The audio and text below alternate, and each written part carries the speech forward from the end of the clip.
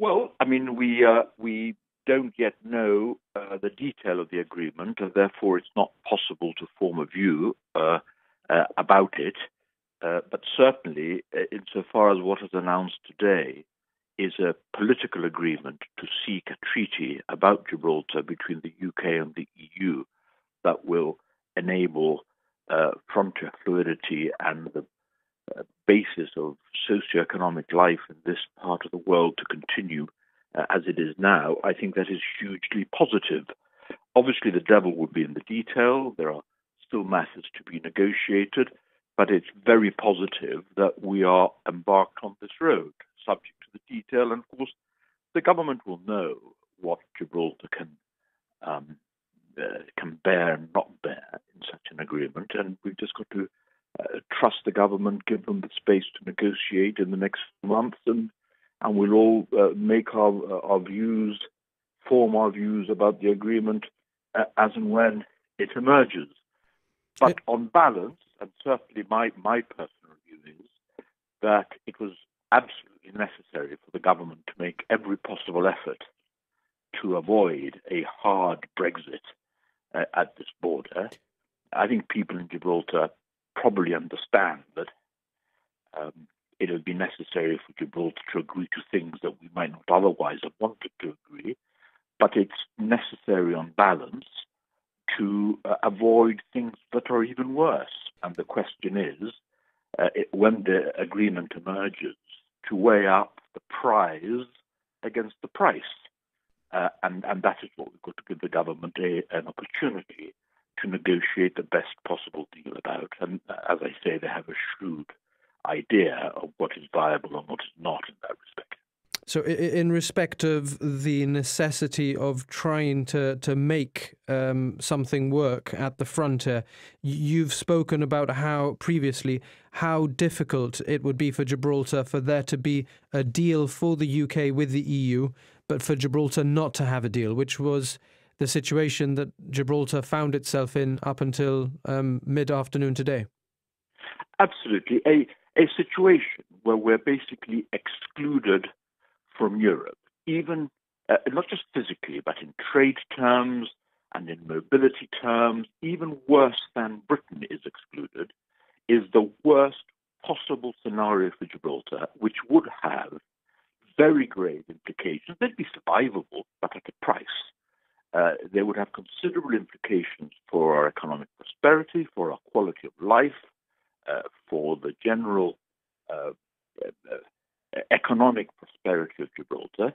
And that has got to be placed, avoiding that has got to be placed in the balance against the need to strike agreements necessary to avoid that. And of course, I can understand that people in Gibraltar may have developed some concern, and alarm bells might have started ringing when people have heard this business about Spain being responsible for Gibraltar in the context of the Schengen Agreement. But it doesn't have to be like that. We have to await the details to see how that's going to work. There are versions of that which would be wholly acceptable, in my opinion. There would be versions of it which would not be acceptable, in my opinion. And I think the government needs to be given time to deliver the version that is acceptable. Is it possible that we'll see a return of sorts to some of the arrangements that were foreseen and described by the Cordova Agreement that you helped to bring to fruition when you were Chief Minister? It's a wholly different scenario. This is a treaty. These are legal arrangements in the context of an EU framework, Schengen acquis. There are European rules to be abided by. There are European regimes to be accommodated. Spain, Britain, and Gibraltar are not free to agree whatever they want by way of mobility. It's got to be made to fit into the legal framework that exists in Europe, which is the Schengen Agreement. And the question is, can we find a way of doing that has no consequences for Gibraltar's sovereignty, jurisdiction, or control, which I think we all now agree is the definition of what would be too high a price. But I think there's plenty of leeway for the government, without straying into those areas, to deliver an agreement for Gibraltar, and I think they've got to be not just given the time and the trust to do it, but I've wished Godspeed, because it's very important for Gibraltar. If it can't be, it can't be, but it's right to try it. Our agreements, the Cordoba agreements, were a very different kettle of fish. They were political agreements, not international legal agreements, and they were in the context of Gibraltar remaining outside Schengen, whereas this appears to involve Gibraltar forming part of the Schengen space, even in circumstances where our international protector, so to speak, the United Kingdom, is not itself part of Schengen.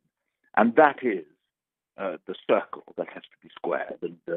And I suspect that is where all the political, the horse trading is going on. Okay, so as you've said, the devil would be in the detail, but customs union has been floated as a concept. Would you be supportive of that? Do you think that's something that Gibraltar should pursue in the negotiations that will now follow this agreement in principle? Well, look, clearly Brexit has been a seismic change of the European political landscape, and it affects us and our political landscape very considerably because it involves Britain. And it is not realistic to think that Gibraltar can have its cake and eat it, in the sense of keeping all the advantages that it presently enjoys without doing some degree of agreements to avoid the consequences of the changes that have happened. So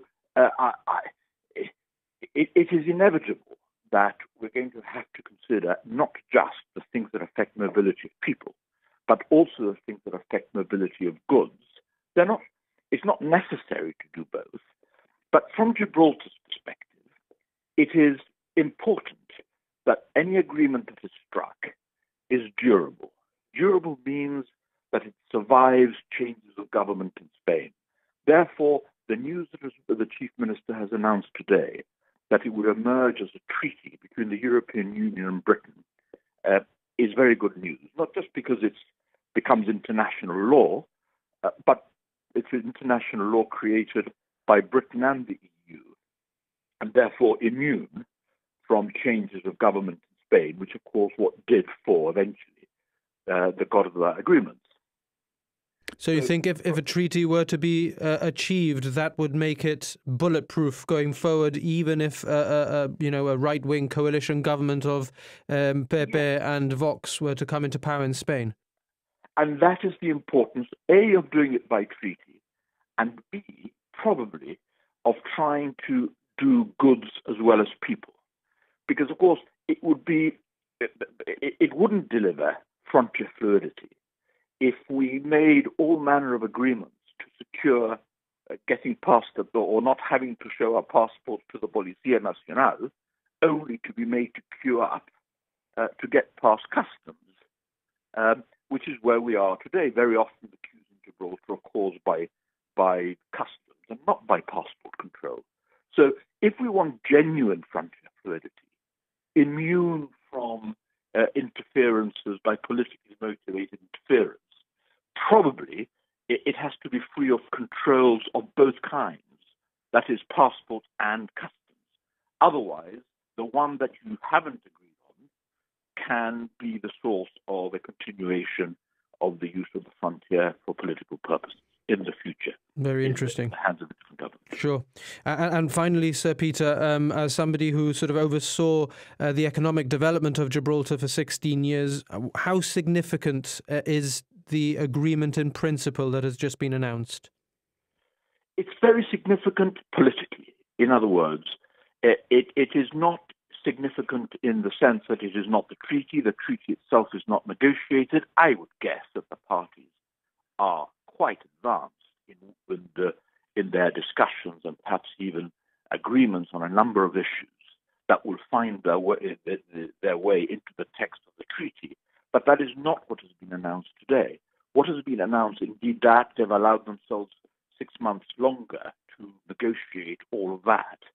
What has been announced today, however, is important because it represents a solemn political agreement between the three governments to bring that about, or at least to use good faith to bring that about.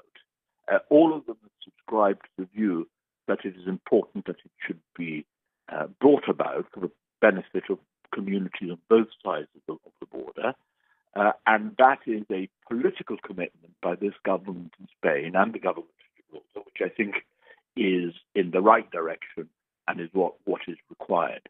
Now, will that political commitment and that goodwill and that spirit deliver the treaty agreement, which is the prize? That, I think, will depend on the price that Gibraltar is asked to pay for that. That we will have to pay a price. You don't get anything of value for nothing. But I think it can be done for a price that we should all feel worth paying.